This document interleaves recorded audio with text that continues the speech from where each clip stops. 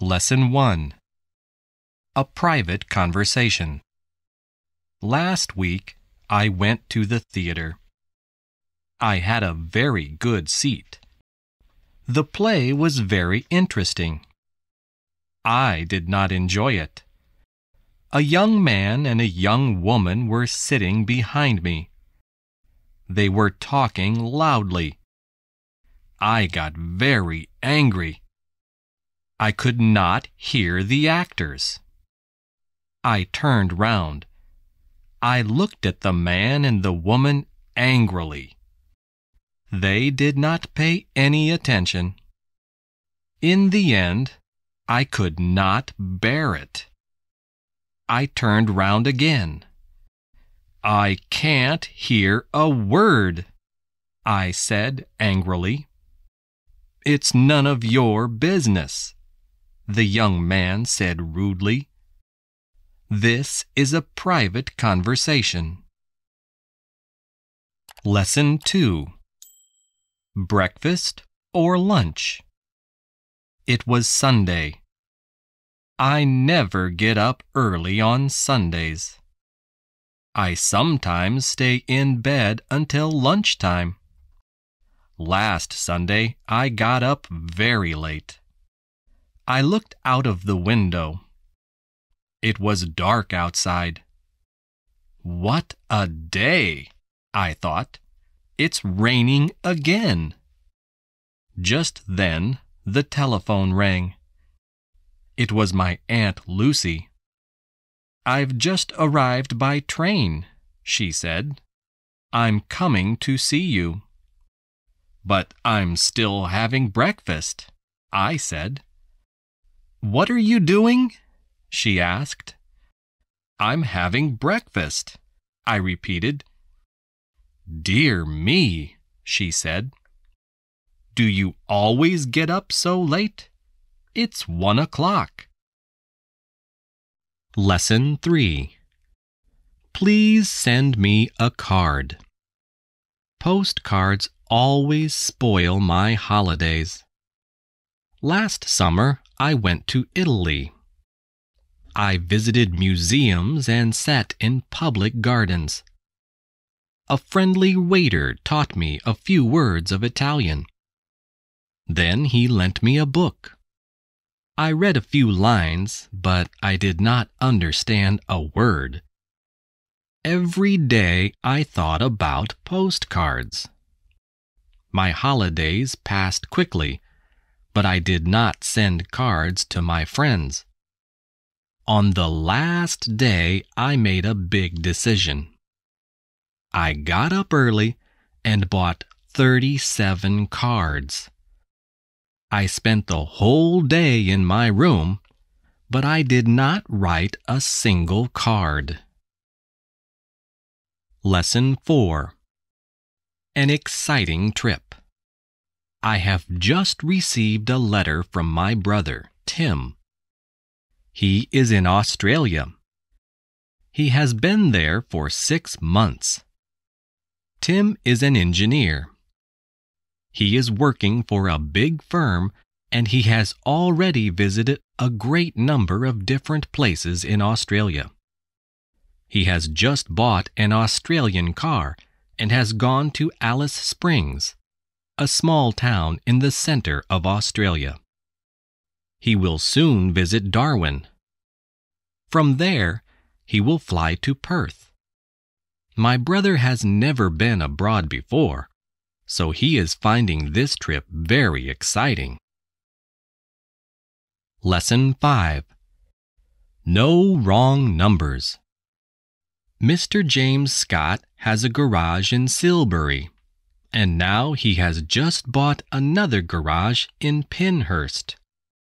Pinehurst is only 5 miles from Silbury, but Mr. Scott cannot get a telephone for his new garage, so he has just bought 12 pigeons.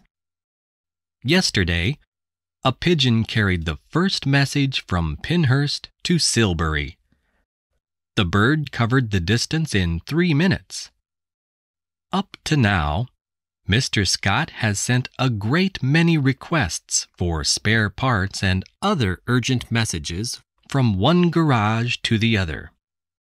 In this way, he has begun his own private telephone service.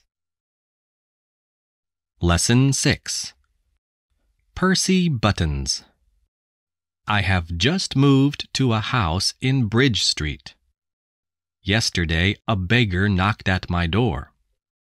He asked me for a meal and a glass of beer. In return for this, the beggar stood on his head and sang songs. I gave him a meal. He ate the food and drank the beer. Then he put a piece of cheese in his pocket and went away. Later, a neighbor told me about him. Everybody knows him. His name is Percy Buttons. He calls at every house in the street once a month and always asks for a meal and a glass of beer. Lesson 7. Too late. The plane was late, and detectives were waiting at the airport all morning. They were expecting a valuable parcel of diamonds from South Africa. A few hours earlier, someone had told the police that thieves would try to steal the diamonds. When the plane arrived, some of the detectives were waiting inside the main building, while others were waiting on the airfield. 2 men took the parcel off the plane and carried it into the customs house. While 2 detectives were keeping guard at the door, 2 others opened the parcel. To their surprise, the precious parcel was full of stones and sand. Lesson 8. The best and the worst. Joe Sanders has the most beautiful garden in our town. Nearly everybody enters for the nicest garden competition each year, but Joe wins every time. Bill Frith's garden is larger than Joe's. Bill works harder than Joe and grows more flowers and vegetables, but Joe's garden is more interesting. He has made neat paths and has built a wooden bridge over a pool. I like gardens too, but I do not like hard work. Every year I enter for the garden competition too, and I always win a little prize for the worst garden in the town. Lesson 9. A cold welcome. On Wednesday evening, we went to the town hall. It was the last day of the year, and a large crowd of people had gathered under the town hall clock. It would strike 12 in 20 minutes' time. 15 minutes passed, and then, at 5 to 12, the clock stopped. The big minute hand did not move. We waited and waited, but nothing happened. Suddenly, someone shouted, "It's 2 minutes past 12. The clock has stopped." I looked at my watch. It was true. The big clock refused to welcome the new year. At that moment, everybody began to laugh and sing. Lesson 10. Not for jazz. We have an old musical instrument. It is called a clavichord. It was made in Germany in 1681. Our clavichord is kept in the living room. It has belonged to our family for a long time. The instrument was bought by my grandfather many years ago. Recently, it was damaged by a visitor. She tried to play jazz on it. She struck the keys too hard, and 2 of the strings were broken. My father was shocked. Now we are not allowed to touch it. It is being repaired by a friend of my father's. Lesson 11. One good turn deserves another. I was having dinner at a restaurant when Tony Steele came in. Tony worked in a lawyer's office years ago, but he is now working at a bank.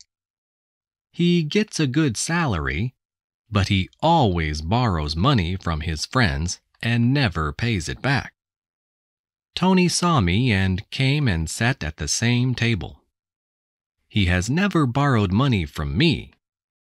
While he was eating, I asked him to lend me 20 pounds. To my surprise, he gave me the money immediately.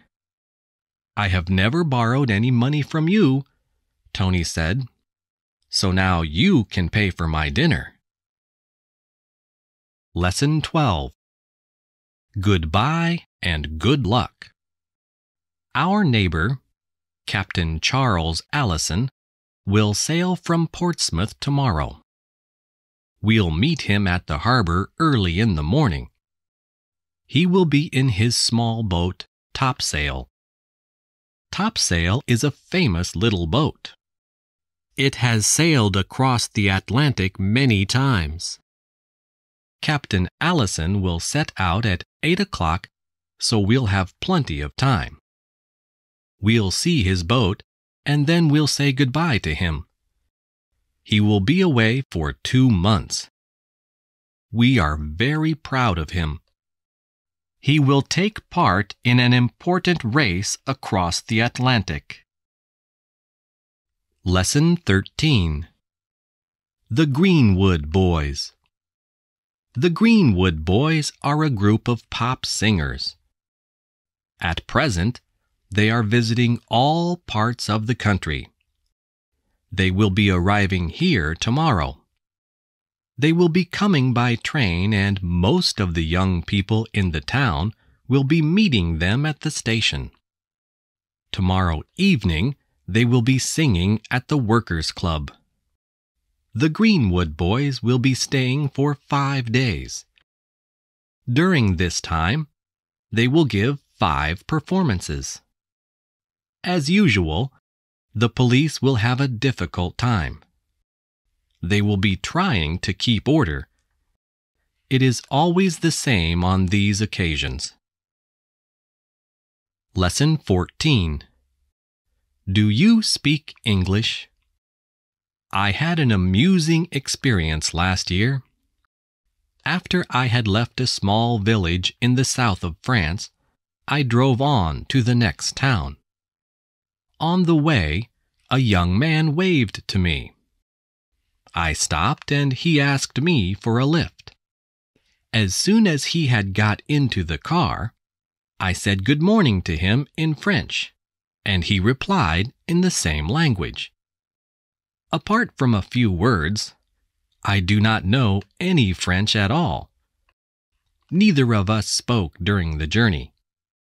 I had nearly reached the town when the young man suddenly said, very slowly, "Do you speak English?" As I soon learnt, he was English himself. Lesson 15. Good news. The secretary told me that Mr. Harmsworth would see me. I felt very nervous when I went into his office. He did not look up from his desk when I entered. After I had sat down, he said that business was very bad. He told me that the firm could not afford to pay such large salaries. 20 people had already left. I knew that my turn had come. "Mr. Harmsworth," I said in a weak voice. "Don't interrupt," he said. Then he smiled and told me I would receive an extra £1,000 a year. Lesson 16. A polite request. If you park your car in the wrong place, a traffic policeman will soon find it. You will be very lucky if he lets you go without a ticket. However, this does not always happen. Traffic police are sometimes very polite. During a holiday in Sweden, I found this note on my car. Sir, we welcome you to our city. This is a no parking area. You will enjoy your stay here if you pay attention to our street signs. This note is only a reminder.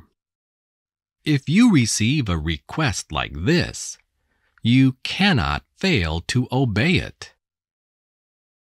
Lesson 17. Always young. My Aunt Jennifer is an actress. She must be at least 35 years old. In spite of this, she often appears on the stage as a young girl. Jennifer will have to take part in a new play soon. This time, she will be a girl of 17. In the play, she must appear in a bright red dress and long black stockings. Last year, in another play, she had to wear short socks and a bright orange-colored dress. If anyone ever asks her how old she is, she always answers, "Darling, it must be terrible to be grown up."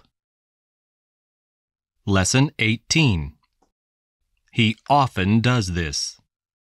After I had had lunch at a village pub, I looked for my bag.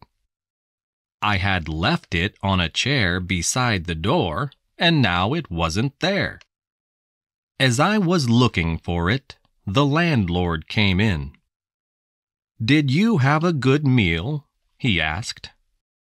"Yes, thank you," I answered, "but I can't pay the bill. I haven't got my bag."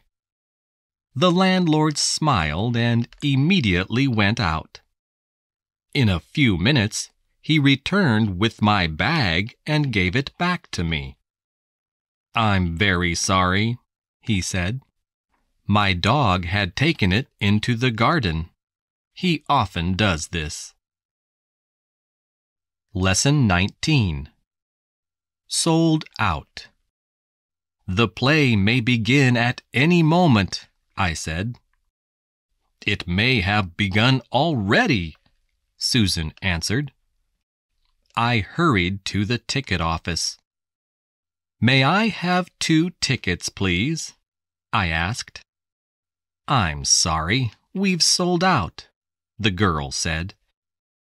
"What a pity!" Susan exclaimed. Just then, a man hurried to the ticket office. "Can I return these 2 tickets?" he asked. "Certainly," the girl said. I went back to the ticket office at once. "Could I have those 2 tickets, please?" I asked. "Certainly," the girl said, "but they're for next Wednesday's performance. Do you still want them?"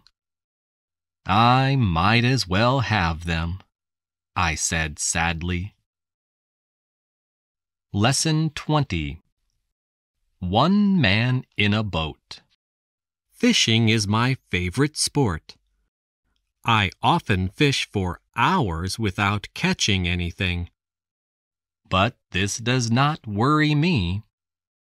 Some fishermen are unlucky. Instead of catching fish, they catch old boots and rubbish. I am even less lucky. I never catch anything, not even old boots. After having spent whole mornings on the river, I always go home with an empty bag.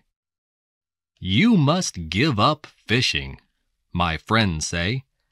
It's a waste of time. But they don't realize one important thing. I'm not really interested in fishing. I am only interested in sitting in a boat and doing nothing at all. Lesson 21. Mad or not? Airplanes are slowly driving me mad. I live near an airport, and passing planes can be heard night and day. The airport was built years ago, but for some reason it could not be used then. Last year, however, it came into use. Over 100 people must have been driven away from their homes by the noise. I am one of the few people left. Sometimes I think this house will be knocked down by a passing plane. I have been offered a large sum of money to go away, but I am determined to stay here. Everybody says I must be mad, and they are probably right. Lesson 22. A glass envelope. My daughter, Jane, never dreamed of receiving a letter from a girl of her own age in Holland. Last year, we were traveling across the channel, and Jane put a piece of paper with her name and address on it into a bottle. She threw the bottle into the sea. She never thought of it again, but 10 months later, she received a letter from a girl in Holland. Both girls write to each other regularly now. However, they have decided to use the post office. Letters will cost a little more, but they will certainly travel faster. Lesson 23. A new house. I had a letter from my sister yesterday. She lives in Nigeria. In her letter, she said that she would come to England next year. If she comes, she will get a surprise. We are now living in a beautiful new house in the country. Work on it had begun before my sister left. The house was completed 5 months ago. In my letter, I told her that she could stay with us. The house has many large rooms and there is a lovely garden. It is a very modern house, so it looks strange to some people. It must be the only modern house in the district. Lesson 24. It could be worse. I entered the hotel manager's office and sat down. I had just lost £50 and I felt very upset. I left the money in my room, I said, and it's not there now. The manager was sympathetic, but he could do nothing. Everyone's losing money these days, he said. He started to complain about this wicked world, but was interrupted by a knock at the door. A girl came in and put an envelope on his desk. It contained £50. I found this outside this gentleman's room, she said. Well, I said to the manager, there is still some honesty in this world. Lesson 25. Do the English speak English? I arrived in London at last.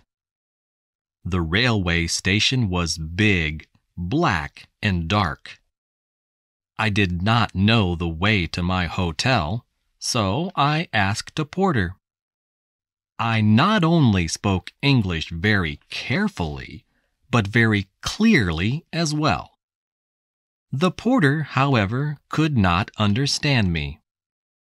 I repeated my questions several times, and at last he understood. He answered me, but he spoke neither slowly nor clearly. "I am a foreigner," I said. Then he spoke slowly, but I could not understand him. My teacher never spoke English like that. The porter and I looked at each other and smiled. Then he said something and I understood it. "You'll soon learn English," he said. I wonder.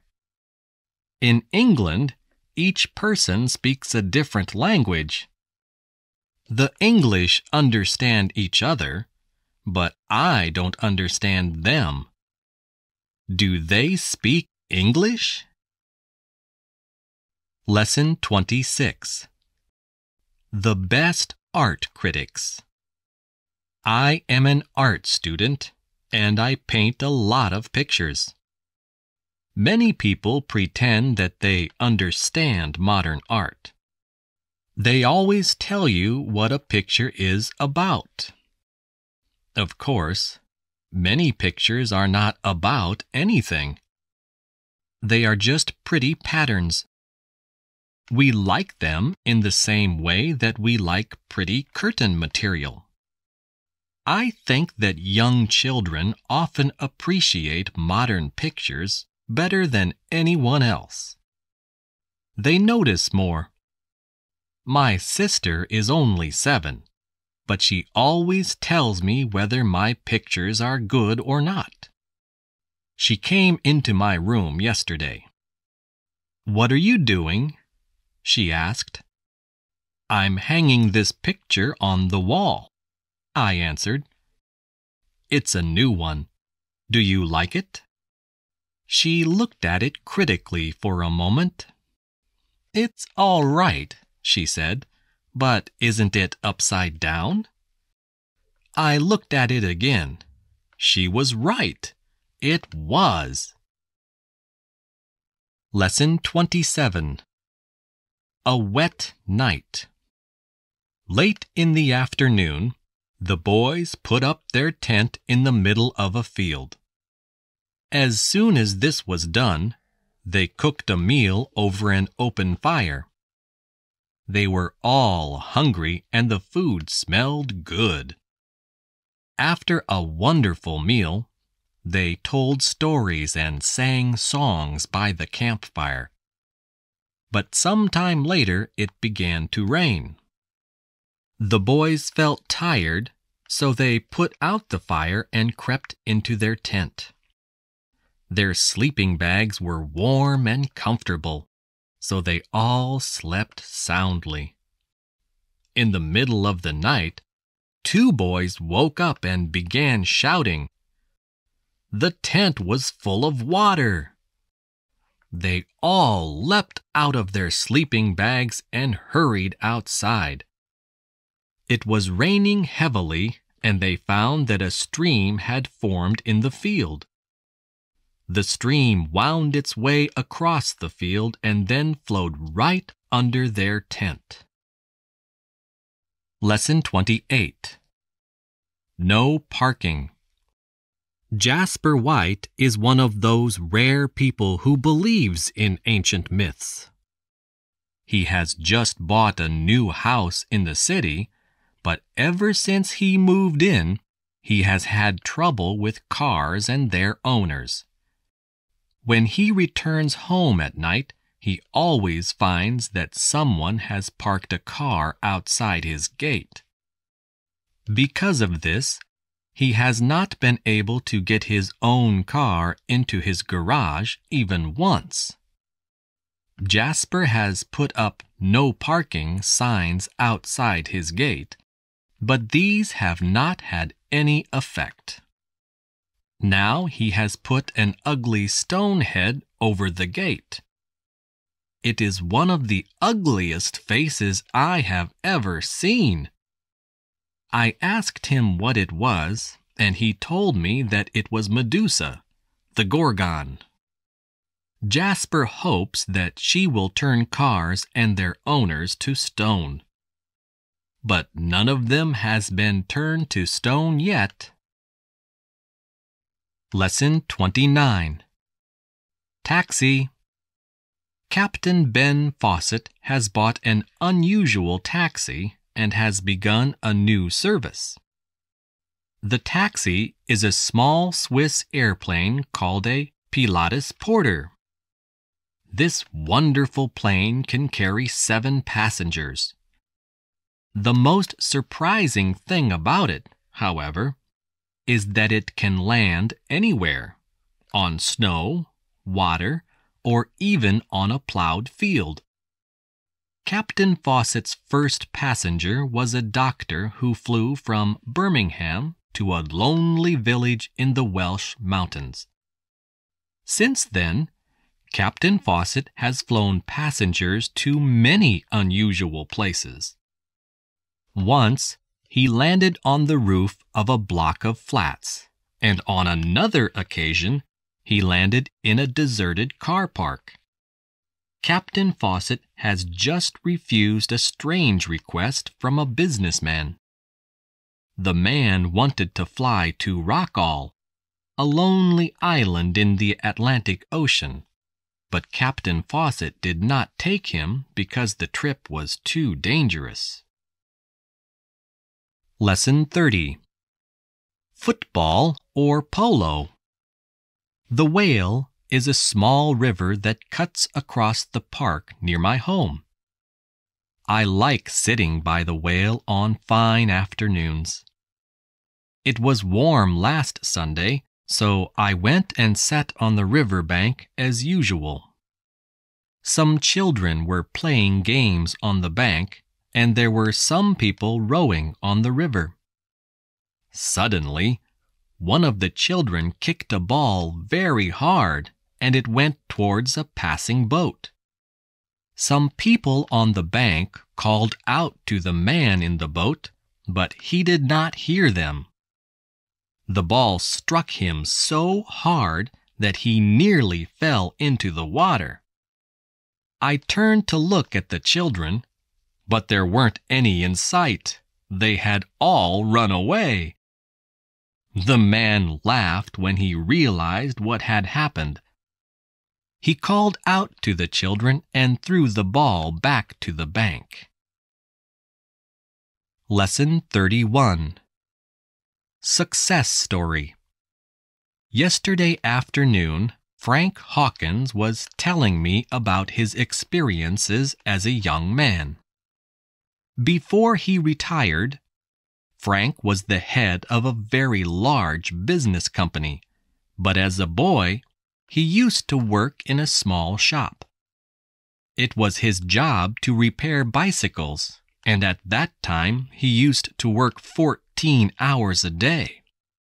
He saved money for years, and in 1958 he bought a small workshop of his own. In his 20s, Frank used to make spare parts for airplanes. At that time, he had 2 helpers. In a few years, the small workshop had become a large factory which employed 728 people. Frank smiled when he remembered his hard early years and the long road to success. He was still smiling when the door opened and his wife came in. She wanted him to repair their grandson's bicycle. Lesson 32. Shopping Made Easy. People are not so honest as they once were. The temptation to steal is greater than ever before, especially in large shops. A detective recently watched a well-dressed woman who always went into a large store on Monday mornings. One Monday, there were fewer people in the shop than usual when the woman came in, so it was easier for the detective to watch her. The woman first bought a few small articles.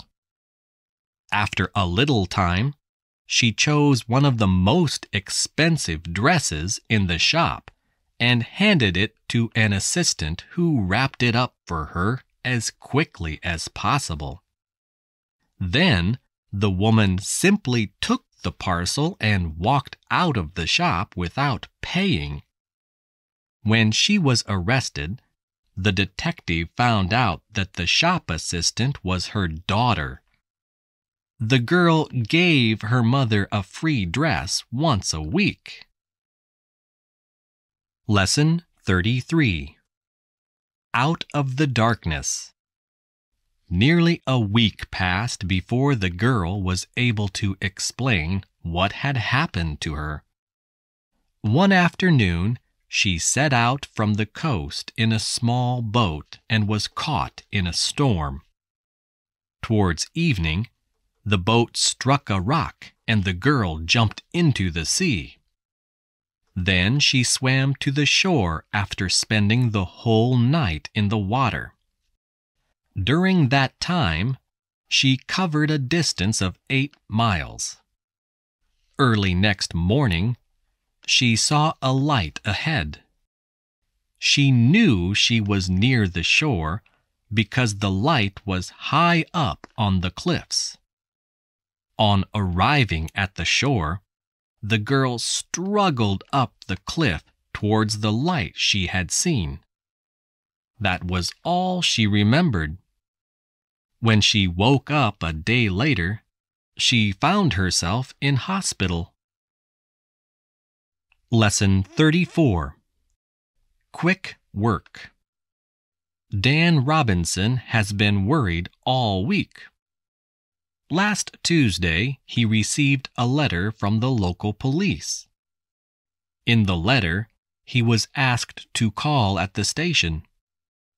Dan wondered why he was wanted by the police, but he went to the station yesterday, and now he is not worried anymore. At the station, he was told by a smiling policeman that his bicycle had been found. 5 days ago, the policeman told him, the bicycle was picked up in a small village 400 miles away. It is now being sent to his home by train. Dan was most surprised when he heard the news. He was amused, too, because he never expected the bicycle to be found. It was stolen 20 years ago when Dan was a boy of 15. Lesson 35. Stop, Thief. Roy Trenton used to drive a taxi. A short while ago, however, he became a bus driver and he has not regretted it. He is finding his new work far more exciting. When he was driving along Catford Street recently, he saw 2 thieves rush out of a shop and run towards a waiting car. One of them was carrying a bag full of money. Roy acted quickly and drove the bus straight at the thieves. The one with the money got such a fright that he dropped the bag. As the thieves were trying to get away in their car, Roy drove his bus into the back of it. While the battered car was moving away, Roy stopped his bus and telephoned the police. The thieves' car was badly damaged and easy to recognize. Shortly afterwards, the police stopped the car and both men were arrested. Lesson 36. Across the Channel. Debbie Hart is going to swim across the English Channel tomorrow. She is going to set out from the French coast at 5 o'clock in the morning. Debbie is only 11 years old and she hopes to set up a new world record. She is a strong swimmer and many people feel that she is sure to succeed. Debbie's father will set out with her in a small boat. Mr. Hart has trained his daughter for years. Tomorrow, he will be watching her anxiously as she swims the long distance to England. Debbie intends to take short rests every 2 hours. She will have something to drink, but she will not eat any solid food. Most of Debbie's school friends will be waiting for her on the English coast. Among them will be Debbie's mother, who swam the channel herself when she was a girl. Lesson 37. The Olympic Games. The Olympic Games will be held in our country in 4 years' time.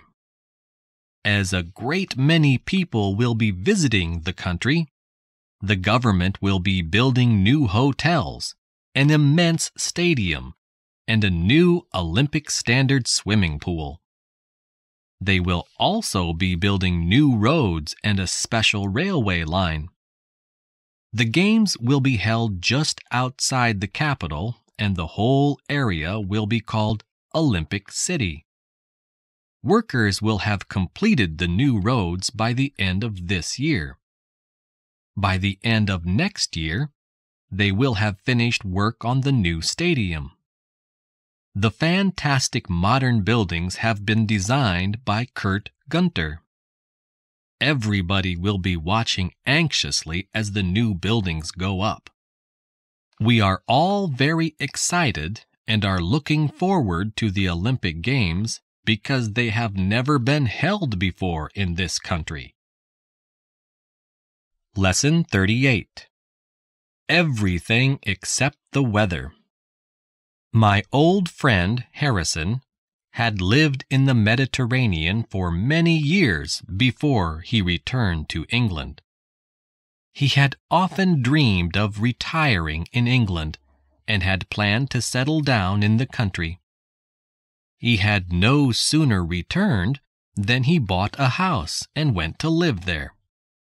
Almost immediately he began to complain about the weather, for even though it was still summer, it rained continually and it was often bitterly cold.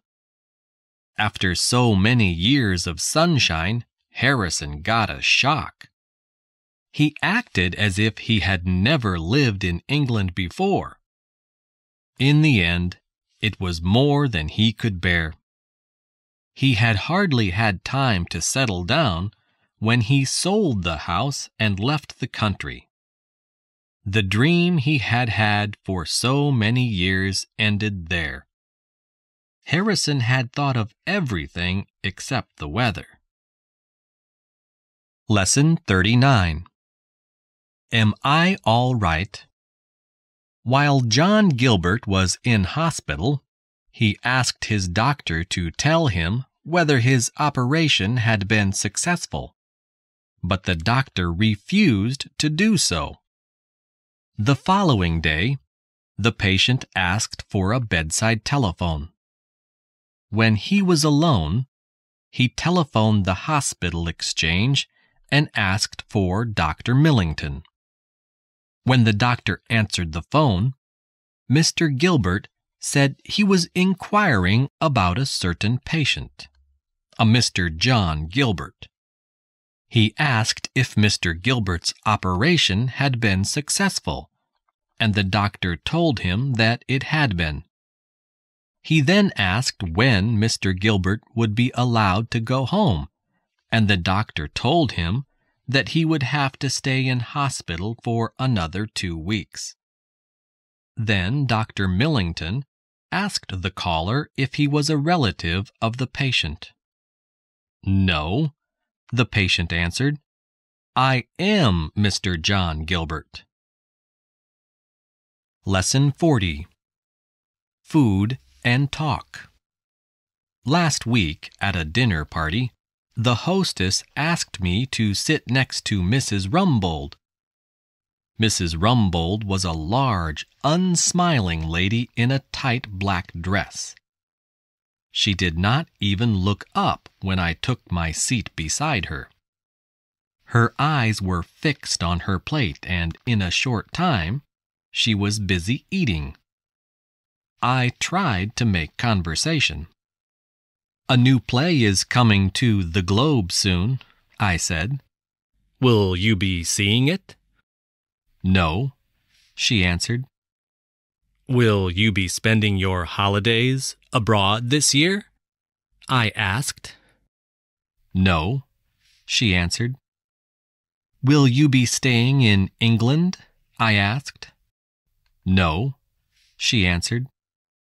In despair, I asked her whether she was enjoying her dinner. "Young man," she answered, "if you ate more and talked less, we would both enjoy our dinner." Lesson 41. Do you call that a hat? "Do you call that a hat?" I said to my wife. "You needn't be so rude about it," my wife answered as she looked at herself in the mirror. I sat down on one of those modern chairs with holes in it and waited. We had been in the hat shop for half an hour, and my wife was still in front of the mirror. "We mustn't buy things we don't need," I remarked suddenly. I regretted saying it almost at once. "You needn't have said that," my wife answered. "I needn't remind you of that terrible tie you bought yesterday." "I find it beautiful," I said. "A man can never have too many ties." "And a woman can't have too many hats," she answered. 10 minutes later, we walked out of the shop together. My wife was wearing a hat that looked like a lighthouse. Lesson 42. Not very musical. As we had had a long walk through one of the markets of Old Delhi, we stopped at a square to have a rest. After a time, we noticed a snake charmer with 2 large baskets at the other side of the square, so we went to have a look at him. As soon as he saw us, he picked up a long pipe which was covered with coins and opened one of the baskets. When he began to play a tune, we had our first glimpse of the snake. It rose out of the basket and began to follow the movements of the pipe. We were very much surprised when the snake charmer suddenly began to play jazz and modern pop songs. The snake, however, continued to dance slowly. It obviously could not tell the difference between Indian music and jazz. Lesson 43. Over the South Pole. In 1929, 3 years after his flight over the North Pole, the American explorer R.E. Byrd successfully flew over the South Pole for the first time. Though at first, Byrd and his men were able to take a great many photographs of the mountains that lay below, they soon ran into serious trouble. At one point, it seemed certain that their plane would crash. It could only get over the mountains if it rose to 10,000 feet. Byrd at once ordered his men to throw out 2 heavy food sacks. The plane was then able to rise, and it cleared the mountains by 400 feet. Byrd now knew that he would be able to reach the South Pole, which was 300 miles away, for there were no more mountains in sight. The aircraft was able to fly over the endless white plains without difficulty. Lesson 44. Through the Forest. Mrs. Anne Sterling did not think of the risk she was taking when she ran through a forest after two men. They had rushed up to her while she was having a picnic at the edge of a forest with her children, and tried to steal her handbag. In the struggle, the strap broke and, with the bag in their possession, both men started running through the trees. Mrs. Sterling got so angry that she ran after them. She was soon out of breath, but she continued to run. When she caught up with them, she saw that they had sat down and were going through the contents of the bag, so she ran straight at them. The men got such a fright that they dropped the bag and ran away. "The strap needs mending," said Mrs. Sterling later, but they did not steal anything. Lesson 45. A Clear Conscience. The whole village soon learnt that a large sum of money had been lost. Sam Benton, the local butcher, had lost his wallet while taking his savings to the post office. Sam was sure that the wallet must have been found by one of the villagers, but it was not returned to him. 3 months passed, and then one morning, Sam found his wallet outside his front door. It had been wrapped up in newspaper, and it contained half the money he had lost, together with a note which said, "A thief, yes, but only 50% a thief." 2 months later, some more money was sent to Sam with another note. Only 25% a thief now. In time, all Sam's money was paid back in this way. The last note said, "I am 100% honest now." Lesson 46. Expensive and uncomfortable. When a plane from London arrived at Sydney Airport, workers began to unload a number of wooden boxes which contained clothing. No one could account for the fact that one of the boxes was extremely heavy. It suddenly occurred to one of the workers to open up the box. He was astonished at what he found. A man was lying in the box on top of a pile of woolen goods. He was so surprised at being discovered that he did not even try to run away. After he was arrested, the man admitted hiding in the box before the plane left London. He had had a long and uncomfortable trip, for he had been confined to the wooden box for over 18 hours. The man was ordered to pay £3,500 for the cost of the trip. The normal price of a ticket is £2,000. Lesson 47. A Thirsty Ghost. A public house which was recently bought by Mr. Ian Thompson is up for sale. Mr. Thompson is going to sell it because it is haunted. He told me that he could not go to sleep one night because he heard a strange noise coming from the bar. The next morning, he found that the doors had been blocked by chairs and the furniture had been moved. Though Mr. Thompson had turned the lights off before he went to bed, they were on in the morning.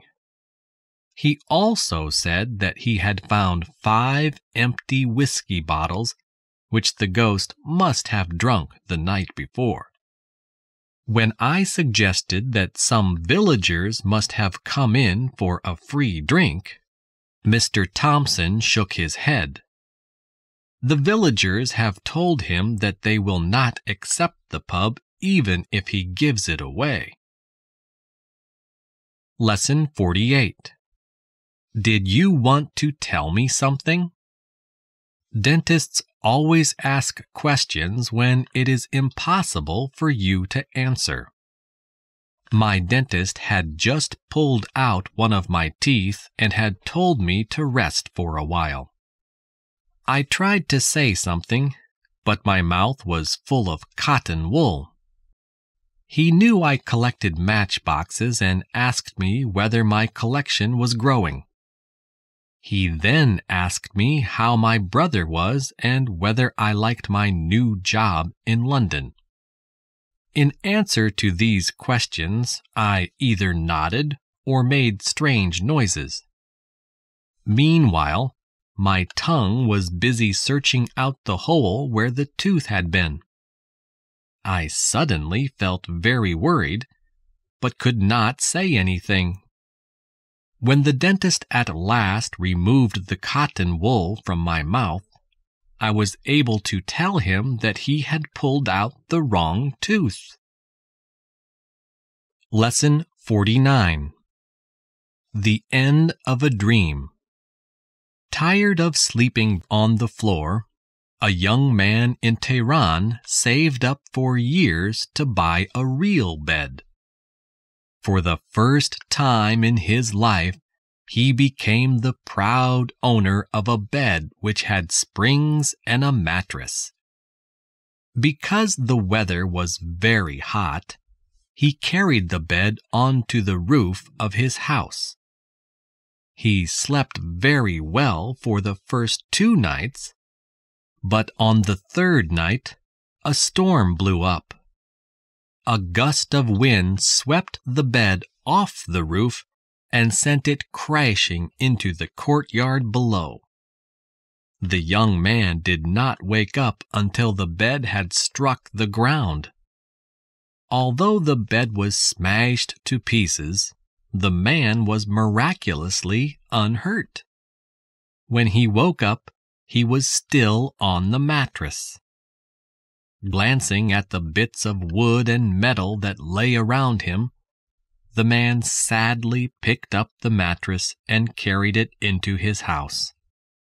After he had put it on the floor, he promptly went to sleep again. Lesson 50. Taken for a Ride. I love traveling in the country, but I don't like losing my way. I went on an excursion recently, but my trip took me longer than I expected. I'm going to Woodford Green, I said to the conductor as I got on the bus, but I don't know where it is. I'll tell you where to get off, answered the conductor. I sat in the front of the bus to get a good view of the countryside. After some time, the bus stopped. Looking round, I realized with a shock that I was the only passenger left on the bus. "You'll have to get off here," the conductor said. "This is as far as we go." "Is this Woodford Green?" I asked. "Oh dear," said the conductor suddenly. "I forgot to put you off." "It doesn't matter," I said. "I'll get off here." "We're going back now," said the conductor.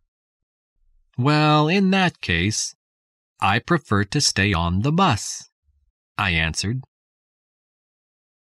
Lesson 51. Reward for Virtue. My friend, Hugh, has always been fat, but things got so bad recently that he decided to go on a diet. He began his diet a week ago. First of all, he wrote out a long list of all the foods which were forbidden. The list included most of the things Hugh loves: butter, potatoes, rice, beer, milk, chocolate, and sweets. Yesterday I paid him a visit. I rang the bell and was not surprised to see that Hugh was still as fat as ever. He led me into his room and hurriedly hid a large parcel under his desk. It was obvious that he was very embarrassed. When I asked him what he was doing, he smiled guiltily and then put the parcel on the desk. He explained that his diet was so strict that he had to reward himself occasionally. Then he showed me the contents of the parcel. It contained 5 large bars of chocolate and 3 bags of sweets. Lesson 52. A pretty carpet. We have just moved into a new house, and I have been working hard all morning. I have been trying to get my new room in order. This has not been easy because I own over 1,000 books. To make matters worse, the room is rather small, so I have temporarily put my books on the floor. At the moment, they cover every inch of floor space, and I actually have to walk on them to get in or out of the room. A short while ago, my sister helped me to carry one of my old bookcases up the stairs. She went into my room and got a big surprise when she saw all those books on the floor. "This is the prettiest carpet I have ever seen," she said. She gazed at it for some time, then added, "You don't need bookcases at all. You can sit here in your spare time and read the carpet." Lesson 53. Hot Snake. At last, firemen have put out a big forest fire in California. Since then, they have been trying to find out how the fire began. Forest fires are often caused by broken glass or by cigarette ends which people carelessly throw away. Yesterday, the firemen examined the ground carefully, but were not able to find any broken glass. They were also quite sure that a cigarette end did not start the fire. This morning, however, a fireman accidentally discovered the cause.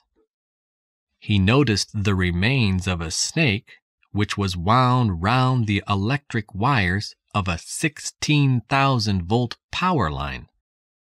In this way, he was able to solve the mystery. The explanation was simple but very unusual. A bird had snatched up the snake from the ground and then dropped it onto the wires. The snake then wound itself round the wires. When it did so, it sent sparks down to the ground, and these immediately started a fire. Lesson 54. Sticky Fingers. After breakfast, I sent the children to school, and then I went to the shops.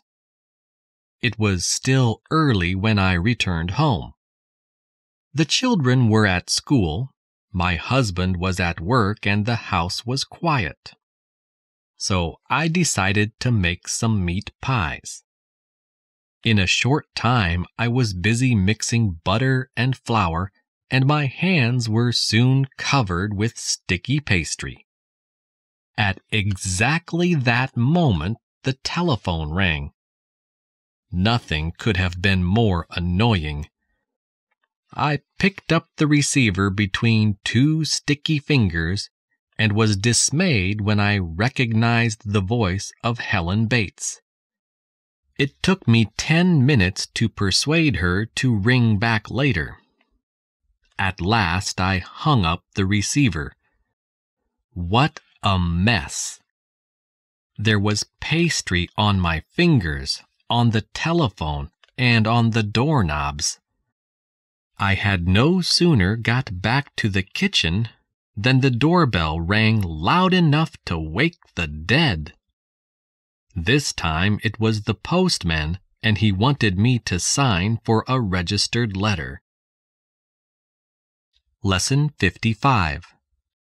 Not a gold mine. Dreams of finding lost treasure almost came true recently. A new machine called the Revealer has been invented, and it has been used to detect gold which has been buried in the ground. The machine was used in a cave near the seashore where, it is said, pirates used to hide gold. The pirates would often bury gold in the cave and then fail to collect it. Armed with the new machine, a search party went into the cave hoping to find buried treasure. The leader of the party was examining the soil near the entrance to the cave when the machine showed that there was gold under the ground. Very excited, the party dug a hole 2 feet deep. They finally found a small gold coin which was almost worthless. The party then searched the whole cave thoroughly, but did not find anything except an empty tin trunk.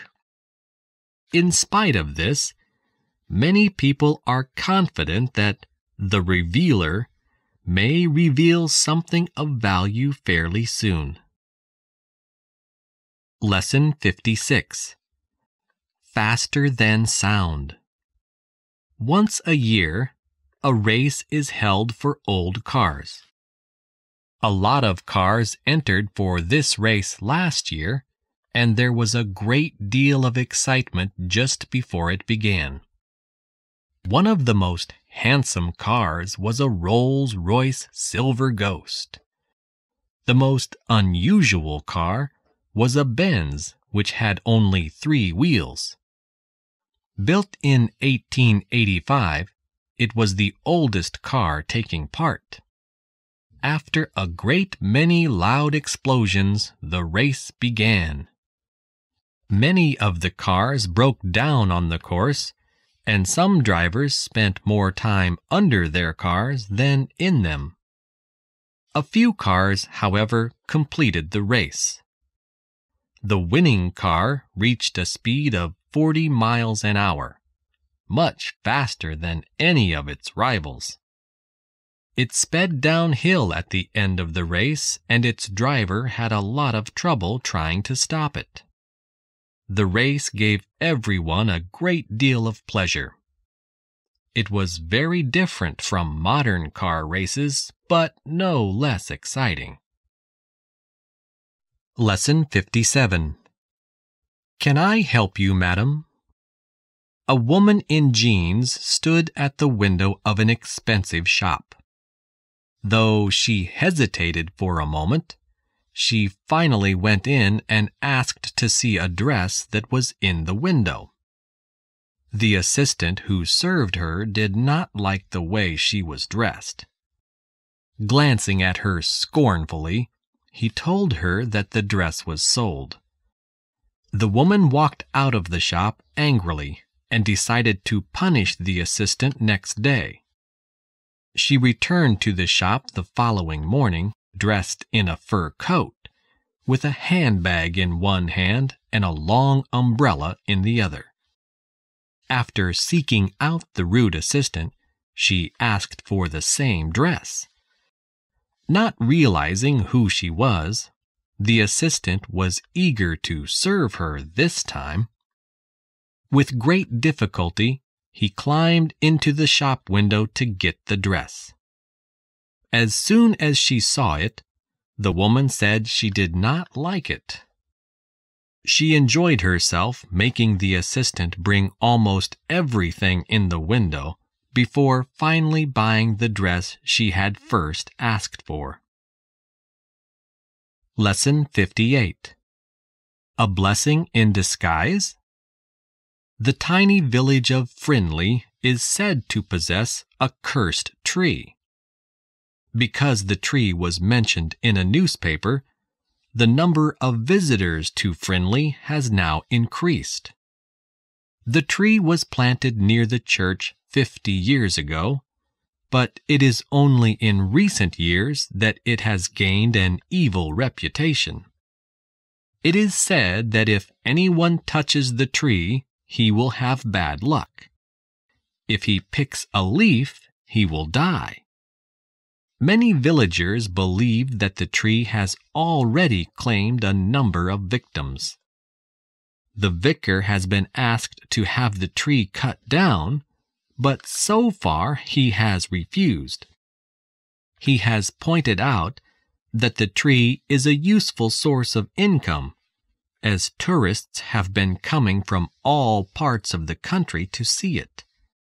In spite of all that has been said, the tourists have been picking leaves and cutting their names on the tree trunk. So far, not one of them has been struck down by sudden death. Lesson 59. In or out. Our dog, Rex, used to sit outside our front gate and bark. Every time he wanted to come into the garden, he would bark until someone opened the gate. As the neighbors complained of the noise, my husband spent weeks training him to press his paw on the latch to let himself in. Rex soon became an expert at opening the gate. However, when I was going out shopping last week, I noticed him in the garden near the gate. This time he was barking so that someone would let him out. Since then, he has developed another bad habit. As soon as he opens the gate from the outside, he comes into the garden and waits until the gate shuts. Then he sits and barks until someone lets him out. After this, he immediately lets himself in and begins barking again. Yesterday, my husband removed the gate and Rex got so annoyed we have not seen him since. Lesson 60. The future. At a village fair, I decided to visit a fortune teller called Madame Belinsky. I went into her tent and she told me to sit down. After I had given her some money, she looked into a crystal ball and said, "A relation of yours is coming to see you. She will be arriving this evening and intends to stay for a few days. The moment you leave this tent, you will get a big surprise. A woman you know well will rush towards you. She will speak to you and then she will lead you away from this place. That is all." As soon as I went outside, I forgot all about Madame Belinsky because my wife hurried towards me. "Where have you been hiding?" she asked impatiently. "Your sister will be here in less than an hour, and we must be at the station to meet her. We are late already." As she walked away, I followed her out of the fair. Lesson 61. Trouble with the Hubble. The Hubble telescope was launched into space by NASA on April 20th, 1990, at a cost of over $1 billion. Right from the start, there was trouble with the Hubble. The pictures it sent us were very disappointing because its main mirror was faulty. NASA is now going to put the telescope right, so it will soon be sending up 4 astronauts to repair it. The shuttle Endeavour will be taking the astronauts to the Hubble. A robot arm from the Endeavour will grab the telescope and hold it while the astronauts make the necessary repairs. Of course, the Hubble is above the Earth's atmosphere, so it will soon be sending us the clearest pictures of the stars and distant galaxies that we have ever seen. The Hubble will tell us a great deal about the age and size of the universe. By the time you read this, the Hubble's eagle eye will have sent us thousands and thousands of wonderful pictures. Lesson 62. After the fire. Firemen had been fighting the forest fire for nearly 3 weeks before they could get it under control. A short time before, great trees had covered the countryside for miles around. Now, smoke still rose up from the warm ground over the desolate hills. Winter was coming on, and the hills threatened the surrounding villages with destruction. For heavy rain would not only wash away the soil, but would cause serious floods as well. When the fire had at last been put out, the forest authorities ordered several tons of a special type of grass seed which would grow quickly. The seed was sprayed over the ground in huge quantities by airplanes. The planes had been planting seed for nearly a month when it began to rain. By then, however, in many places the grass had already taken root. In place of the great trees which had been growing there for centuries, patches of green had begun to appear in the blackened soil. Lesson 63. She was not amused. Jeremy Hampton has a large circle of friends and is very popular at parties. Everybody admires him for his great sense of humor. Everybody, that is, except his 6-year-old daughter, Jenny. Recently, one of Jeremy's closest friends asked him to make a speech at a wedding reception. This is the sort of thing that Jeremy loves. He prepared the speech carefully and went to the wedding with Jenny. He had included a large number of funny stories in the speech and, of course, it was a great success. As soon as he had finished, Jenny told him she wanted to go home.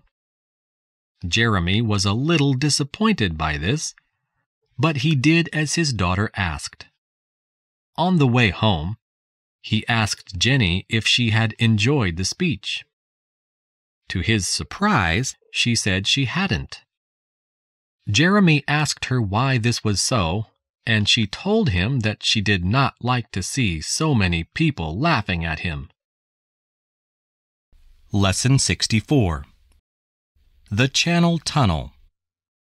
In 1858, a French engineer, Aimé Thomas de Gamond, arrived in England with a plan for a 21-mile tunnel under the English Channel. He said that it would be possible to build a platform in the center of the channel. This platform would serve as a port and a railway station. The tunnel would be well ventilated if tall chimneys were built above sea level. In 1860, a better plan was put forward by an Englishman, William Lowe. He suggested that a double railway tunnel should be built. This would solve the problem of ventilation, for if a train entered this tunnel, it would draw in fresh air behind it. 42 years later, a tunnel was actually begun. If, at the time, the British had not feared invasion, it would have been completed. The world had to wait almost another 100 years for the Channel Tunnel. It was officially opened on March 7, 1994, finally connecting Britain to the European continent. Lesson 65. Jumbo versus the police. Last Christmas, the circus owner, Jimmy Gates, decided to take some presents to a children's hospital. Dressed up as Father Christmas and accompanied by a guard of honor of 6 pretty girls, he set off down the main street of the city riding a baby elephant called Jumbo. He should have known that the police would never allow this sort of thing. A policeman approached Jimmy and told him he ought to have gone along a side street as Jumbo was holding up the traffic. Though Jimmy agreed to go at once, Jumbo refused to move. 15 policemen had to push very hard to get him off the main street. The police had a difficult time, but they were most amused. "Jumbo must weigh a few tons," said a policeman afterwards. "So it was fortunate that we didn't have to carry him. Of course, we should arrest him, but as he has a good record, we shall let him off this time." Lesson 66. Sweet as honey. In 1963, a Lancaster bomber crashed on Wallis Island, a remote place in the South Pacific, a long way west of Samoa.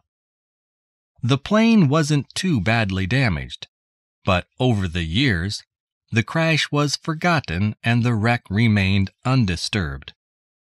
Then, in 1989, 26 years after the crash, the plane was accidentally rediscovered in an aerial survey of the island. By this time, a Lancaster bomber in reasonable condition was rare and worth rescuing. The French authorities had the plane packaged and moved in parts back to France. Now a group of enthusiasts are going to have the plane restored. It has 4 Rolls-Royce Merlin engines, but the group will need to have only 3 of them rebuilt. Imagine their surprise and delight when they broke open the packing cases and found that the 4th engine was sweet as honey, still in perfect condition. A colony of bees had turned the engine into a hive, and it was totally preserved in beeswax. Lesson 67. Volcanoes. Harun Tazif, the Polish scientist, has spent his lifetime studying active volcanoes and deep caves in all parts of the world. In 1948, he went to Lake Kivu in the Congo to observe a new volcano which he later named Kituro. Tazif was able to set up his camp very close to the volcano while it was erupting violently. Though he managed to take a number of brilliant photographs, he could not stay near the volcano for very long. He noticed that a river of liquid rock was coming towards him. It threatened to surround him completely, but Tazif managed to escape just in time. He waited until the volcano became quiet, and he was able to return 2 days later. This time, he managed to climb into the mouth of Kituro so that he could take photographs and measure temperatures. Tazif has often risked his life in this way. He has been able to tell us more about active volcanoes than any man alive. Lesson 68. Persistent. I crossed the street to avoid meeting him, but he saw me and came running towards me. It was no use pretending that I had not seen him, so I waved to him. I never enjoy meeting Nigel Dykes. he never has anything to do. No matter how busy you are, he always insists on coming with you. I had to think of a way of preventing him from following me around all morning. "Hello, Nigel," I said. "Fancy meeting you here." "Hi, Elizabeth," Nigel answered. "I was just wondering how to spend the morning. Until I saw you." "You're not busy doing anything, are you?" "No, not at all," I answered. "I'm going to—" "Would you mind my coming with you?" he asked before I had finished speaking. "Not at all," I lied. "But I'm going to the dentist." "Then I'll come with you," he answered. "There's always plenty to read in the waiting room." Lesson 69. But not murder. I was being tested for a driving license for the third time. I had been asked to drive in heavy traffic and had done so successfully. After having been instructed to drive out of town, I began to acquire confidence. Sure that I had passed, I was almost beginning to enjoy my test. The examiner must have been pleased with my performance, for he smiled and said, "Just one more thing, Mr. Ames. Let us suppose that a child suddenly crosses the road in front of you. As soon as I tap on the window, you must stop within 5 feet." I continued driving, and after some time the examiner tapped loudly. Though the sound could be heard clearly, it took me a long time to react. I suddenly pressed the brake pedal hard, and we were both thrown forward. The examiner looked at me sadly. "Mr. Ames," he said, in a mournful voice, "you have just killed that child." Lesson 70. Red for danger. During a bullfight, a drunk suddenly wandered into the middle of the ring. The crowd began to shout, but the drunk was unaware of the danger. The bull was busy with the matador at the time, but it suddenly caught sight of the drunk, who was shouting rude remarks and waving a red cap. Apparently sensitive to criticism, the bull forgot all about the matador and charged at the drunk. The crowd suddenly grew quiet. The drunk, however, seemed quite sure of himself. When the bull got close to him, he clumsily stepped aside to let it pass. The crowd broke into cheers, and the drunk bowed. By this time, however, 3 men had come into the ring, and they quickly dragged the drunk to safety. Even the bull seemed to feel sorry for him, for it looked on sympathetically until the drunk was out of the way, before once more turning its attention to the matador. Lesson 71. A famous clock. When you visit London, one of the first things you will see is Big Ben, the famous clock which can be heard all over the world on the BBC. If the Houses of Parliament had not been burned down in 1834, the great clock would never have been erected. Big Ben takes its name from Sir Benjamin Hall, who was responsible for the making of the clock when the new Houses of Parliament were being built. It is not only of immense size, but is extremely accurate as well. Officials from Greenwich Observatory have the clock checked twice a day. On the BBC, you can hear the clock when it is actually striking because microphones are connected to the clock tower. Big Ben has rarely gone wrong. Once, however, it failed to give the correct time. A painter who had been working on the tower hung a pot of paint on one of the hands and slowed it down. Lesson 72. A car called Bluebird. The great racing driver, Sir Malcolm Campbell, was the first man to drive at over 300 miles per hour.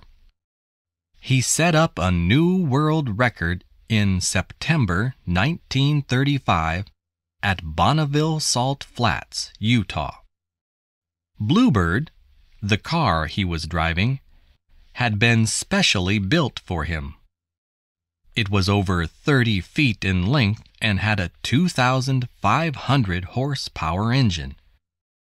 Although Campbell reached a speed of over 304 miles per hour, he had great difficulty in controlling the car because a tire burst during the first run. After his attempt, Campbell was disappointed to learn that his average speed had been 299 miles per hour. However, a few days later, he was told that a mistake had been made. His average speed had been 301 miles per hour. Since that time, racing drivers have reached speeds over 600 miles an hour. Following in his father's footsteps many years later, Sir Malcolm's son, Donald, also set up a world record. Like his father, he was driving a car called Bluebird. Lesson 73. The Record Holder. Children who play truant from school are unimaginative. A quiet day's fishing, or 8 hours in a cinema seeing the same film over and over again, is usually as far as they get. They have all been put to shame by a boy who, while playing truant, traveled 1,600 miles. He hitchhiked to Dover and, towards evening, went into a boat to find somewhere to sleep. When he woke up next morning, he discovered that the boat had, in the meantime, traveled to Calais. No one noticed the boy as he crept off. From there, he hitchhiked to Paris in a lorry. The driver gave him a few biscuits and a cup of coffee and left him just outside the city. The next car the boy stopped did not take him into the center of Paris, as he hoped it would, but to Perpignan, on the French-Spanish border. There he was picked up by a policeman and sent back to England by the local authorities. He has surely set up a record for the thousands of children who dream of evading school. Lesson 74. Out of the Limelight. An ancient bus stopped by a dry riverbed and a party of famous actors and actresses got off. Dressed in dark glasses and old clothes, they had taken special precautions so that no one should recognize them. But as they soon discovered, disguises can sometimes be too perfect. "This is a wonderful place for a picnic," said Gloria Gleam. "It couldn't be better, Gloria," Brinkley Mears agreed. "No newspaper men, no film fans. Why don't we come more often?" Meanwhile, two other actors, Rockwall Slinger and Merlin Greaves, had carried 2 large food baskets to a shady spot under some trees. When they had all made themselves comfortable, a stranger appeared. He looked very angry. "Now you get out of here, all of you," he shouted. "I'm sheriff here. Do you see that notice? It says no camping, in case you can't read." "Look, Sheriff," said Rockwall, "don't be too hard on us. I'm Rockwall Slinger, and this is Merlin Greaves." "Oh, is it?" said the sheriff with a sneer. "Well, I'm Brinkley Mears, and my other name is Gloria Gleam." "Now you get out of here fast." Lesson 75. SOS. When a light passenger plane flew off course some time ago, it crashed in the mountains and its pilot was killed. The only passengers, a young woman and her 2 baby daughters, were unhurt. It was the middle of winter. Snow lay thick on the ground. The woman knew that the nearest village was miles away. When it grew dark, she turned a suitcase into a bed and put the children inside it, covering them with all the clothes she could find. During the night, it got terribly cold. The woman kept as near as she could to the children, and even tried to get into the case herself, but it was too small. Early next morning, she heard planes passing overhead and wondered how she could send a signal. Then she had an idea. She stamped out the letters SOS in the snow. Fortunately, a pilot saw the signal and sent a message by radio to the nearest town. It was not long before a helicopter arrived on the scene to rescue the survivors of the plane crash. Lesson 76. April Fool's Day. "To end our special news bulletin," said the voice of the television announcer, "we're going over to the macaroni fields of Calabria. Macaroni has been grown in this area for over 600 years. 2 of the leading growers, Giuseppe Moldova and Riccardo Brabante, tell me that they have been expecting a splendid crop this year, and harvesting has begun earlier than usual. Here you can see 2 workers who, between them, have just finished cutting 3 cartloads of golden brown macaroni stalks. The whole village has been working day and night, gathering and threshing this year's crop before the September rains. On the right, you can see Mrs. Brabante herself. She has been helping her husband for 30 years now.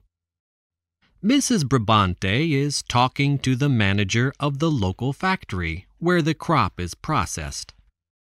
This last scene shows you what will happen at the end of the harvest, the famous Calabrian macaroni eating competition.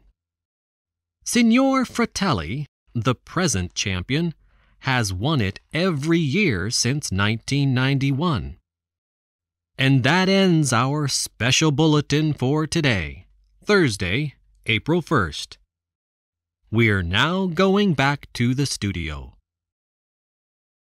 Lesson 77. A successful operation. The mummy of an Egyptian woman who died in 800 BC has just had an operation. The mummy is that of Sheppenmut, who was once a singer in the Temple of Thebes. As there were strange marks on the X-ray plates taken of the mummy, Doctors have been trying to find out whether the woman died of a rare disease. The only way to do this was to operate. The operation, which lasted for over 4 hours, proved to be very difficult because of the hard resin which covered the skin. The doctors removed a section of the mummy and sent it to a laboratory. They also found something which the X-ray plates did not show: a small wax figure of the god Dumatef. This god, which has the head of a cow, was normally placed inside a mummy. The doctors have not yet decided how the woman died. They feared that the mummy would fall to pieces when they cut it open, but fortunately, this has not happened. The mummy successfully survived the operation. Lesson 78. The last one. After reading an article entitled "Cigarette Smoking and Your Health," I lit a cigarette to calm my nerves. I smoked with concentration and pleasure, as I was sure that this would be my last cigarette. For a whole week I did not smoke at all, and during this time, my wife suffered terribly. I had all the usual symptoms of someone giving up smoking: a bad temper and an enormous appetite. My friends kept on offering me cigarettes and cigars. They made no effort to hide their amusement whenever I produced a packet of sweets from my pocket. After 7 days of this, I went to a party. Everybody around me was smoking, and I felt extremely uncomfortable. When my old friend Brian urged me to accept a cigarette, it was more than I could bear. I took one guiltily, lit it, and smoked with satisfaction. My wife was delighted that things had returned to normal once more. Anyway, as Brian pointed out, it is the easiest thing in the world to give up smoking. He himself has done it lots of times. Lesson 79. By air. I used to travel by air a great deal when I was a boy. My parents used to live in South America, and I used to fly there from Europe in the holidays. A flight attendant would take charge of me, and I never had an unpleasant experience. I am used to traveling by air, and only on one occasion have I ever felt frightened. After taking off, we were flying low over the city and slowly gaining height, when the plane suddenly turned round and flew back to the airport. While we were waiting to land, a flight attendant told us to keep calm and to get off the plane quietly as soon as it had touched down. Everybody on board was worried, and we were curious to find out what had happened. Later, we learnt that there was a very important person on board. The police had been told that a bomb had been planted on the plane. After we had landed, the plane was searched thoroughly. Fortunately, nothing was found, and 5 hours later we were able to take off again. Lesson 80. The Crystal Palace. Perhaps the most extraordinary building of the 19th century was the Crystal Palace, which was built in Hyde Park for the Great Exhibition of 1851. The Crystal Palace was different from all other buildings in the world, for it was made of iron and glass. It was one of the biggest buildings of all time, and a lot of people from many countries came to see it. a great many goods were sent to the exhibition from various parts of the world. There was also a great deal of machinery on display. The most wonderful piece of machinery on show was Nasmyth's steam hammer. Though in those days, traveling was not as easy as it is today, steamboats carried thousands of visitors across the Channel from Europe. On arriving in England, they were taken to the Crystal Palace by train. There were 6 million visitors in all, and the profits from the exhibition were used to build museums and colleges. Later, the Crystal Palace was moved to South London. It remained one of the most famous buildings in the world until it was burnt down in 1936. Lesson 81. Escape. When he had killed the guard, the prisoner of war quickly dragged him into the bushes. Working rapidly in the darkness, he soon changed into the dead man's clothes. Now, dressed in a blue uniform and with a rifle over his shoulder, the prisoner marched boldly up and down in front of the camp. He could hear shouting in the camp itself. Lights were blazing and men were running here and there. They had just discovered that a prisoner had escaped. At that moment, a large black car with 4 officers inside it stopped at the camp gates. The officers got out and the prisoner stood to attention and saluted as they passed. When they had gone, the driver of the car came towards him. The man obviously wanted to talk. He was rather elderly with gray hair and clear blue eyes. The prisoner felt sorry for him, but there was nothing else he could do. As the man came near, the prisoner knocked him to the ground with a sharp blow. Then, jumping into the car, he drove off as quickly as he could. Lesson 82. Monster or fish? Fishermen and sailors sometimes claim to have seen monsters in the sea. Though people have often laughed at stories told by seamen, it is now known that many of these monsters, which have at times been sighted, are simply strange fish. Occasionally, unusual creatures are washed to the shore, but they are rarely caught out at sea. Some time ago, however, a peculiar fish was caught near Madagascar. A small fishing boat was carried miles out to sea by the powerful fish as it pulled on the line.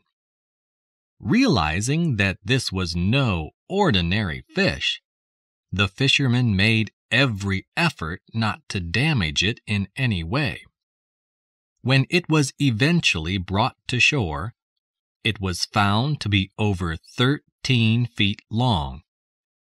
It had a head like a horse, big blue eyes, shining silver skin, and a bright red tail. The fish, which has since been sent to a museum where it is being examined by a scientist, is called an oarfish. Such creatures have rarely been seen alive by man, as they live at a depth of 600 feet.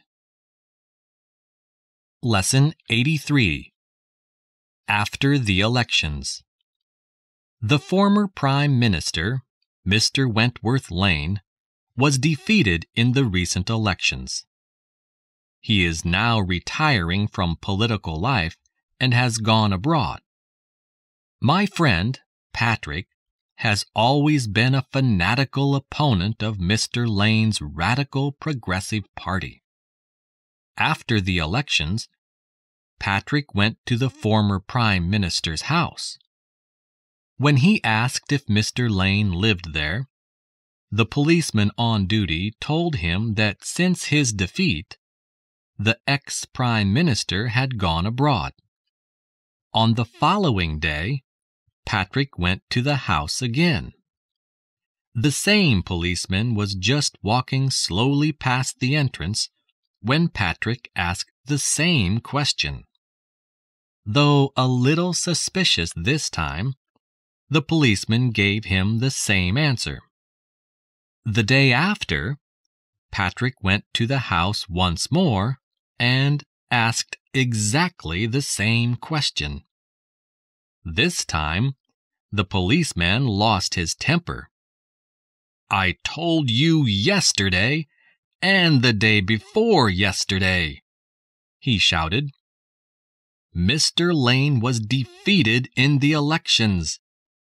He has retired from political life and gone to live abroad." "I know," answered Patrick, "but I love to hear you say it." Lesson 84. On strike. Busmen have decided to go on strike next week. The strike is due to begin on Tuesday. No one knows how long it will last. The busmen have stated that the strike will continue until general agreement is reached about pay and working conditions. Most people believe that the strike will last for at least a week. Many owners of private cars are going to offer free rides to people on their way to work. This will relieve pressure on the trains to some extent. Meanwhile, a number of university students have volunteered to drive buses while the strike lasts. All the students are expert drivers, but before they drive any of the buses, they will have to pass a special test. The students are going to take the test in 2 days' time. Even so, people are going to find it difficult to get to work. But so far, the public has expressed its gratitude to the students in letters to the press. Only 1 or 2 people have objected that the students will drive too fast. Lesson 85. Never too old to learn. I have just received a letter from my old school, informing me that my former headmaster, Mr. Stuart Page, will be retiring next week. Pupils of the school, old and new, will be sending him a present to mark the occasion. All those who have contributed towards the gift will sign their names in a large album, which will be sent to the headmaster's home. We shall all remember Mr. Page for his patience and understanding, and for the kindly encouragement he gave us when we went so unwillingly to school. A great many former pupils will be attending a farewell dinner in his honor next Thursday. It is a curious coincidence that the day before his retirement, Mr. Page will have been teaching for a total of 40 years. After he has retired, he will devote himself to gardening. For him, this will be an entirely new hobby. But this does not matter, for, as he has often remarked, one is never too old to learn. Lesson 86. Out of control. As the man tried to swing the speedboat round, the steering wheel came away in his hands. He waved desperately to his companion, who had been water skiing for the last 15 minutes. Both men had hardly had time to realize what was happening when they were thrown violently into the sea. The speedboat had struck a buoy, but it continued to move very quickly across the water. Both men had just begun to swim towards the shore when they noticed with dismay that the speedboat was moving in a circle. It now came straight towards them at tremendous speed. In less than a minute, it roared past them only a few feet away. After it had passed, they swam on as quickly as they could because they knew that the boat would soon return. They had just had enough time to swim out of danger when the boat again completed a circle. On this occasion, however, it had slowed down considerably. The petrol had nearly all been used up. Before long, the noise dropped completely and the boat began to drift gently across the water. Lesson 87. A perfect alibi. At the time the murder was committed, I was traveling on the 8 o'clock train to London, said the man. Do you always catch such an early train? Asked the inspector. Of course I do, answered the man. I must be at work at 10 o'clock. My employer will confirm that I was there on time. Would a later train get you to work on time? Asked the inspector. I suppose it would, but I never catch a later train. At what time did you arrive at the station? At 10 to 8. I bought a paper and waited for the train. And you didn't notice anything unusual? Of course not. I suggest, said the inspector, that you are not telling the truth. I suggest that you did not catch the 8 o'clock train, but that you caught the 8:25, which would still get you to work on time. You see, on the morning of the murder, the 8 o'clock train did not run at all. It broke down at Fern Green Station and was taken off the line. Lesson 88. Trapped in a mine. 6 men have been trapped in a mine for 17 hours. If they are not brought to the surface soon, they may lose their lives. However, rescue operations are proving difficult. If explosives are used, vibrations will cause the roof of the mine to collapse.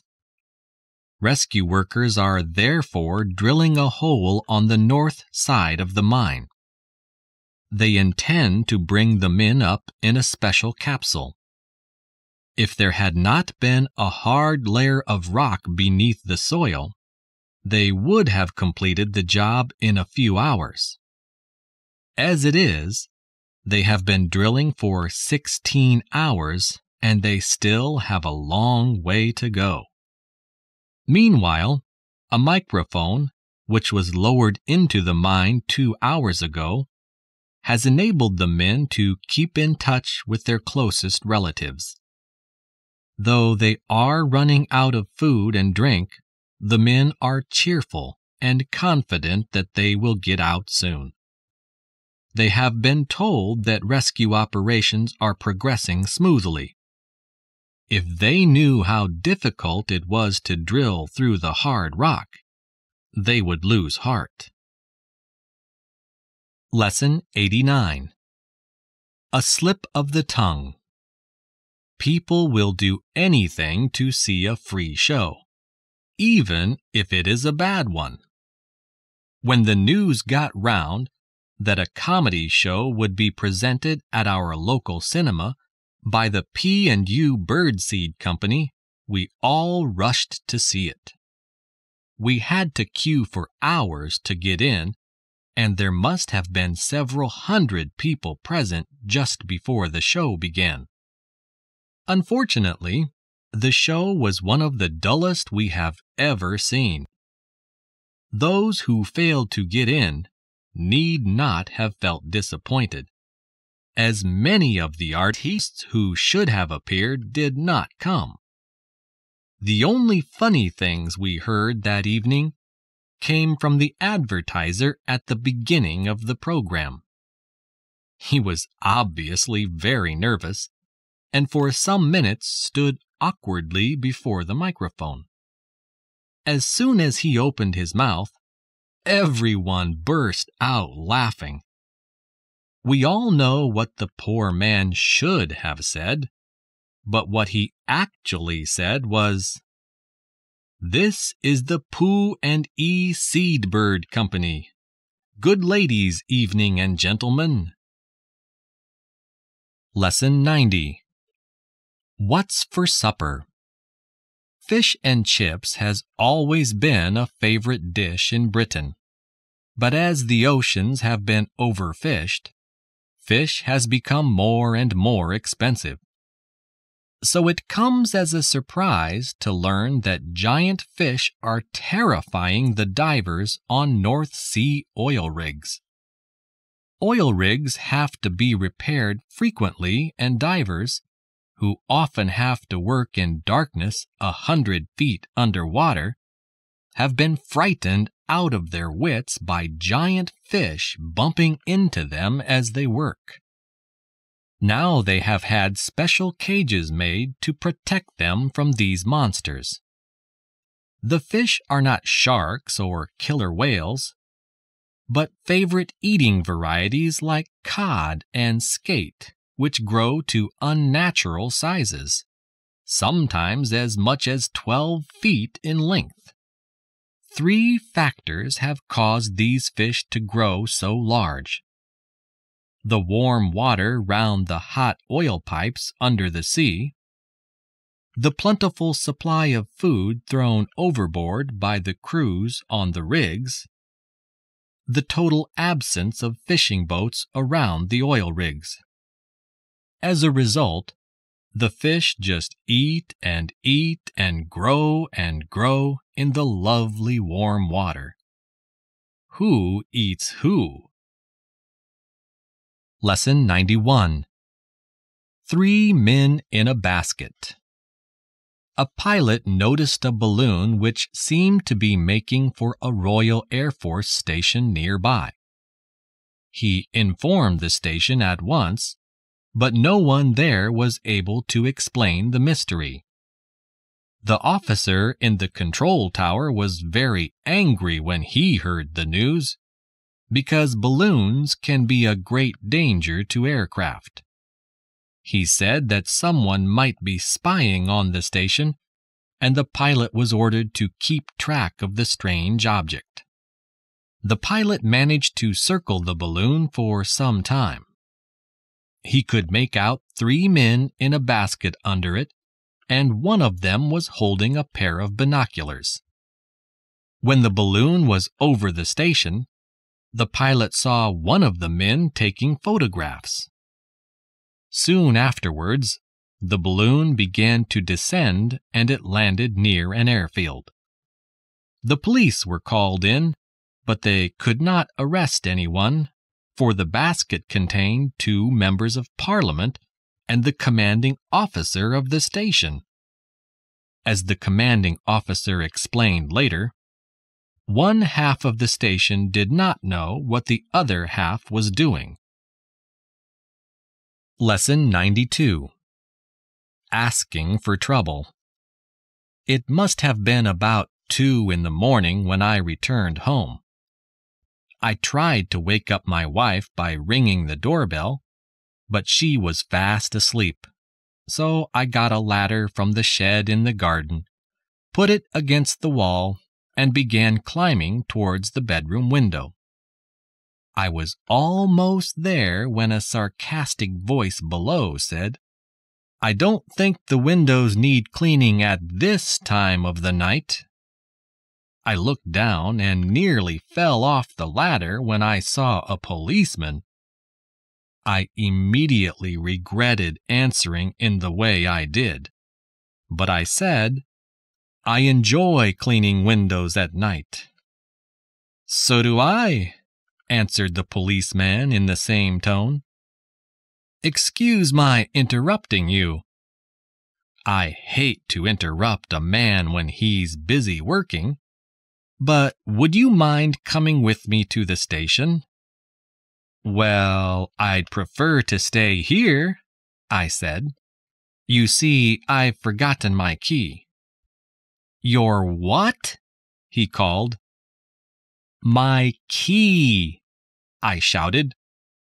Fortunately, the shouting woke up my wife, who opened the window just as the policeman had started to climb towards me. Lesson 93. A Noble Gift. One of the most famous monuments in the world, the Statue of Liberty, was presented to the United States of America in the 19th century by the people of France. The great statue, which was designed by the sculptor Auguste Bartholdi, took 10 years to complete. The actual figure was made of copper, supported by a metal framework which had been especially constructed by Eiffel. Before it could be transported to the United States, a site had to be found for it and a pedestal had to be built. The site chosen was an island at the entrance of New York Harbor. By 1884, a statue which was 151 feet tall had been erected in Paris. The following year, it was taken to pieces and sent to America. By the end of October 1886, the statue had been put together again, and it was officially presented to the American people by Bartholdi. Ever since then, the great monument has been a symbol of liberty for the millions of people who have passed through New York Harbor to make their homes in America. Lesson 94. Future Champions. Experiments have proved that children can be instructed in swimming at a very early age. At a special swimming pool in Los Angeles, children become expert at holding their breath underwater even before they can walk. Babies of 2 months old do not appear to be reluctant to enter the water. It is not long before they are so accustomed to swimming that they can pick up weights from the floor of the pool. A game that is very popular with these young swimmers is the underwater tricycle race. Tricycles are lined up on the floor of the pool 7 feet underwater. The children compete against each other to reach the other end of the pool. Many pedal their tricycles, but most of them prefer to push or drag them. Some children can cover the whole length of the pool without coming up for breath even once. Whether they will ever become future Olympic champions, only time will tell. Meanwhile, they should encourage those among us who cannot swim 5 yards before they are gasping for air. Lesson 95. A Fantasy. When the ambassador of Escalopia returned home for lunch, his wife got a shock.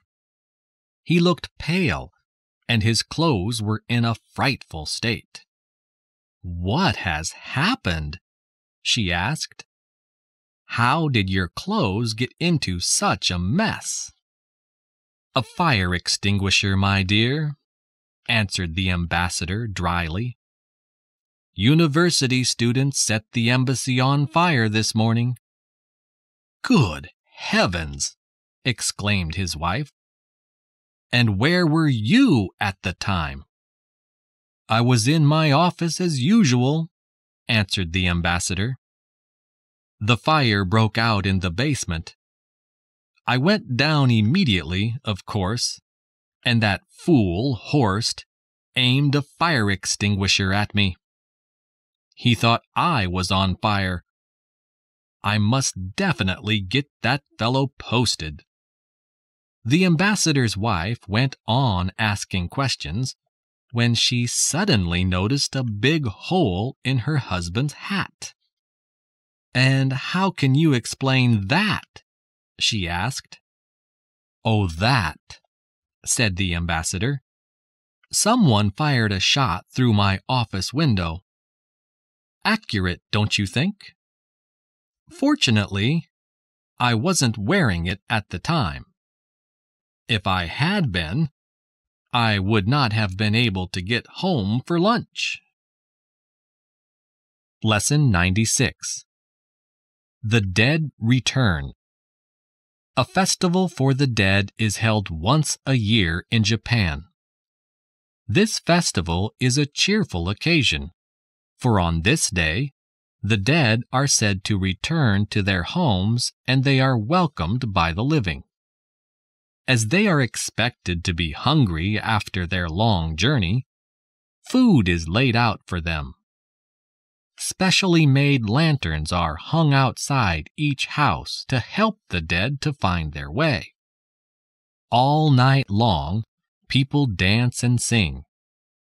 In the early morning, the food that had been laid out for the dead is thrown into a river or into the sea, as it is considered unlucky for anyone living to eat it.